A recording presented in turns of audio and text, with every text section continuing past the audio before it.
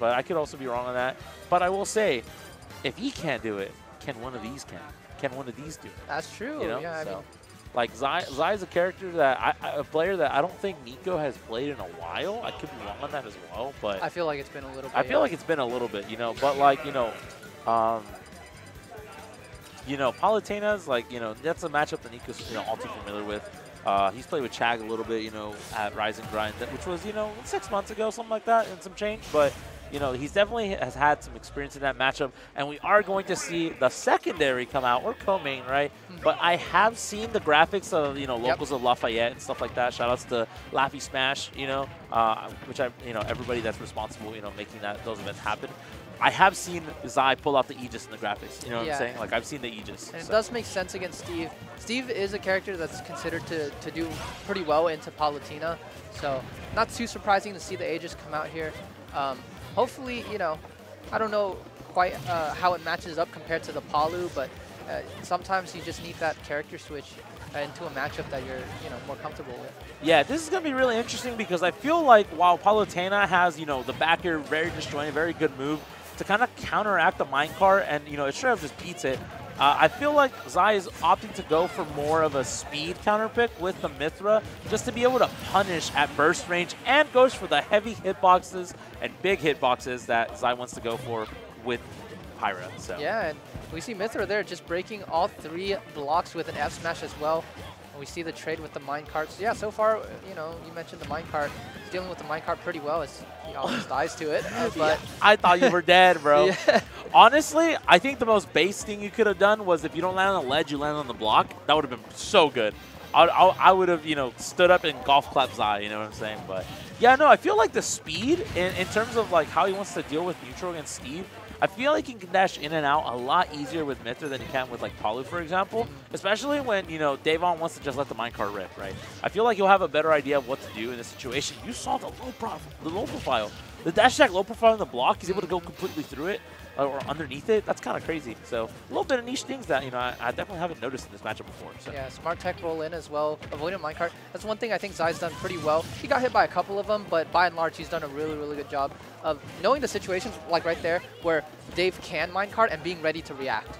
And so great stuff by Zai so far. Oh, just misses the spot dodge into the anvil. Oh, but you're out of the range. So close. Yeah, like you said, Zai showing a lot of proficiency in this matchup right now. Picking out the right options and understanding when to throw out the rising aerials, understanding when the minecart is coming down. So having a pretty good lead for himself. Next big hit from Pyra should do it here. Tries to go for something right there. Obviously, with the backer, you can delay, the shield. You can obviously mess around with the parry timing, and then you just catch him. Not DIing in the block. Going to go against Daveong right there. Gets the F tilt. Untechable, yeah. So, Zai, pretty good lead for himself in this game 1. Yeah, pretty good lead so far. His positioning has been really good in terms of putting himself in situations where he can react to the minecart while also baiting it out. So far, Dave hasn't really been able to get one of those huge, minecarts or huge Steve combos yet. We'll see how he tries to adapt as we go forward, but Zai doing such a great job so far as he gets this carry combo off stage. Ooh, that was kind of interesting right there. Yeah. You see, I figured the get up attack would beat it, but then the the crafting table sort of got in the way. Daveong with no materials, so you got to be careful.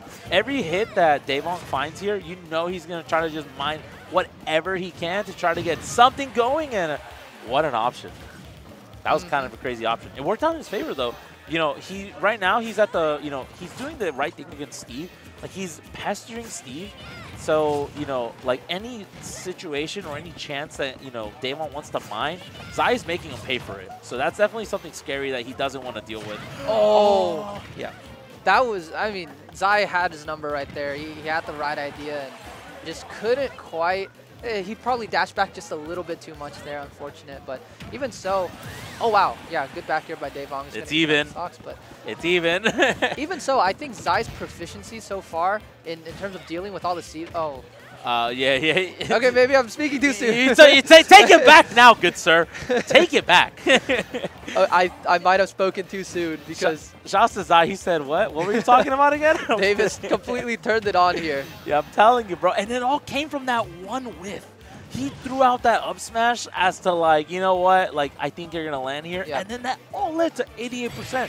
But he catches the F smash right there. Zai almost letting that game go, though. Yeah, and we saw right there at the end, Dave ran out of materials. He was low on materials. He tried to go for an anvil off stage at one point, and it did come out, and minecart there. He didn't have the iron to make the minecart either, so Dave is unfortunately going to fall short in terms of his materials and get punished for that at the end. But, I mean, that was scary. Zai, had a pretty sizable lead, almost let that go, but yeah, good stuff being able to close it out. I'm telling you, like, I feel like one of the things that he did really well there was as soon as he noticed that Dave was low on materials, he was pestering him over and over and over again, and he was only able to like actually mine 1 or 2 materials at any given time. At any time that Dave tried to go for more, Zai was there to get the punish. Yeah. Gets a little bit too overzealous, overconfident, and almost throws that game a little bit. But he's able to kind of hold on for dear life, right? I think that's the other interesting thing about playing against characters that have materials. Obviously, people always talk about like resource management when you're playing the character with resources, but it's also, if you're the opponent, understanding when your opponent does or doesn't have resources and finding your openings there. And Zai did a really good job of that, as you mentioned last game. Yeah, absolutely. Showing proficiency in the matchup for sure. I feel like someone in Louisiana has picked up Steve. Mystic has picked up Mystic. I know Mystic said I think that they were going to be playing Steve for a little bit. Obviously, I think also from Lafayette. So there's a little bit of Zai's probably seen it a couple times maybe. So I'm curious to see I'm actually curious. Like I want someone to correct me. Be like, hey man, you're wrong, bro. What F smash? Yeah, you hear everybody in the back. I'm like, what the heck is going on, man? What was that? That was. I mean, it hit right through all of the blocks, but luckily the blocks managed to save Zai by slowing down the knockback a little bit. Yeah, but Dave looks so much more comfortable at the beginning of this game so far. Zai's still pulling around the minecart pretty well, I would say. Oh, I jinxed it. I jinxed it. Noxel, you're not allowed to say anything good about Zai anymore, because every time, that's twice that you say something. Time. You say something good about Zai, and then he immediately gets blown up. Like, it's like, dude. He said, keep going. He said, keep going. He said, keep talking, bro. We're not going to tell you. We're not going to tell you who told you to keep talking, but, we're going to keep going. All right, even game now. Zai manages to close out that stock. Getting stuffed out right there just by a single block. Manages to get a tech chase on the platform. Pressuring with those up tilts. Yeah, not going to do too much. Dave's going to be able to go back to his setup, mine a little bit more. He's got the gold, got another diamond now. Oh, wow. Okay, manages to craft the other diamond. He's going to use it up, but it refreshes the durability on all of his weapons. So that's still a positive. Yeah, absolutely. That means you kind of could still, lead the charge, right? And, understand that you still have some time to keep going, right, with the, with the material. So, obviously, nice up B right there. Yeah, I feel like sometimes he finds the right positioning to where, because sometimes on those platforms, you run the risk of, like, the RB actually not hitting you, and then you get punished because you're in free fall. But what a down air. He found the down air, gets the, big hit, big stock, right? Big lead right now. Yeah, big lead. And that was a pretty early kill, too. Dave was at like 100-ish after the kill, so they were probably pretty close in percent before the downer connected. But Zai, I mean, we've talked about his defensive play when he had the lead in the previous set. If that, sort of carries into this set as well, this could spell disaster for Dave. But yeah, so far, Dave hasn't really been able to touch Zai ever since he took this lead. This is not looking good. Yeah, I'm telling you, every time that Dave wants to get, Suit would have F-smashed there. I'm just letting you know right now. I just wanted to throw that out there. I think we both are aware of that, so shouts to Adrian. But anyways, I will say, yeah, like you said, the defensive options are working a little bit better right now. Again, continuing to pester, Dave. He's not letting him, like, throw out not letting him, farm materials or, use the crafting table, like, super peacefully, right? Like, there's some resistance being met, right? And I think that's the key in this matchup, especially when Dave, he does have those materials, can push advantage, but Zai going to be able to push himself into a 2-0 lead, finding the down smash. Yeah, that down smash barely outranged the get-up attack. That was such amazing spacing by Zai. And yeah, no, Zai is just showing his proficiency in the matchup so far.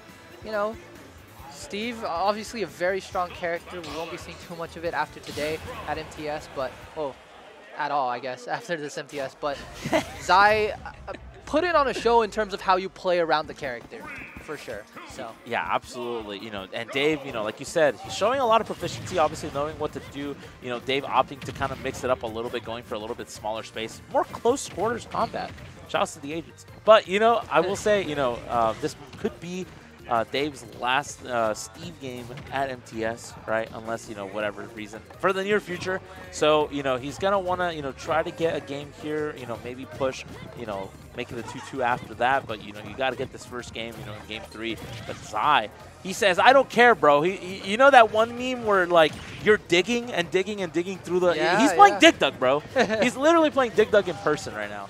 But, you know, Dave not really caring. He's like, I don't care, but I'll still do it. Low on materials already, so it's kind of a scary situation. And I will say the big thing is when you do run out of materials on this stage, it's really hard sometimes because you're already, you know, you dash in once and you're already right in front of your opponent. And so, you know, Zai's going to have a really good time continuing to interrupt, you know, every time that Dave wants to get, you know, these materials. So could potentially spell disaster. Tries to go for, you know, over the ledge up B to kind of, you know, catch some, you know, some shady DI, but nobody home for it. Yeah, and sometimes you do that too, just to catch the opponent off stage on your way up, and it sometimes combos into the second hit. Doesn't quite get it there. There he gets it. Okay, yeah, absolutely. Yeah, like you said, he kind of caught him with the hit stun right there a little bit, right, and then brought him with him. Basically brought him with him. You know, obviously worked out in his favor. And again, Dave, you know, the lack of materials proving to be a little bit too much right now. Has the diamond, obviously, you know, in hand right now. Could find a big F smash. Could find a big, you know, back air right here, and even up the count. Minecart at the ledge will probably do it also. And will definitely do it. So, oh, you have no jump though. Oh, but you ran out. You ran out of the anvil, but it doesn't matter. He finds the back air anyways. And this is, you know, again, not the worst of situations for Dave.